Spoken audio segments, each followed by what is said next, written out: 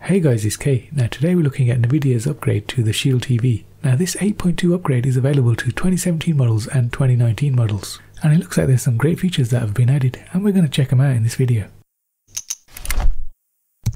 Now if you don't get this message telling you to upgrade, you can go into your settings. Now I added this check for upgrade manually to my quick settings, but if you don't have this, just head on down to device preferences and then select about, and then just select system upgrade, and finally select check upgrade. Then check upgrade again, and finally press restart to install.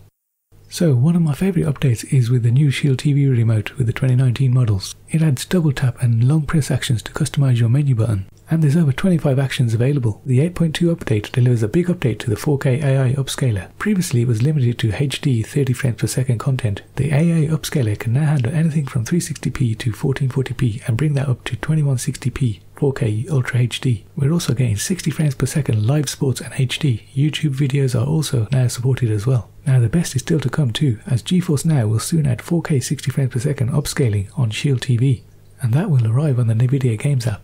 Now there's also some new games, so if you're into that, you're going to love it. And Rainbow Siege 6 is a particular favourite of mine.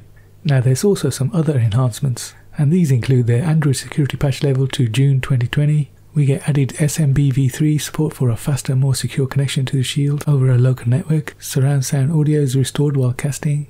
We can grant write access to our NAS from installed apps. Adds ability to convert local HDR video content to SDR displays. We've got the option to disable volume lowering when OK Google is detected on a Google Home device. And finally we can restore Bluetooth LDAC support for supported headphones. So guys, you have to agree that's quite an upgrade. So I'm going to go ahead and click restart to install.